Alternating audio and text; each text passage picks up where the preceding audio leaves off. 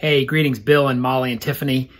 So we're back at it. We're back doing our videos for the Real Estate Vlogsters. We took a week off with the holidays and now it's time to get back.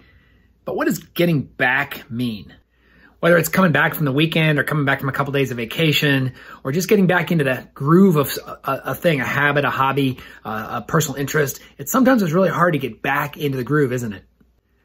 I mean, I've been going 8 days in a row now to the gym. Tomorrow will be number 9. But here's my challenge. On Wednesday, I'm going to wake up in a hotel room in Lexington, Kentucky as I take my son for a school visit in Eastern Kentucky.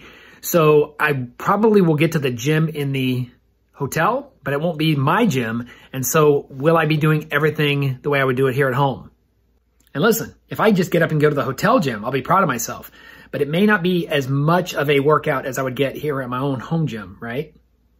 So sometimes just getting back at it, whether it's a full force effort or just showing up to the gym or showing up to the office or showing up to whatever it is that we're trying to get back to is all it takes.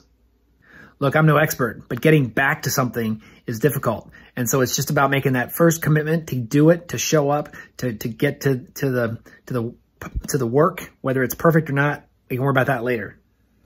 So we've got 29 days left this year. We got to get back to it every single day. Every day is a new day to get back to our activities, get back to building relationships, solving problems, and having fun. And so just each day, take it one step at a time. And I look forward to seeing you guys back with your video this week.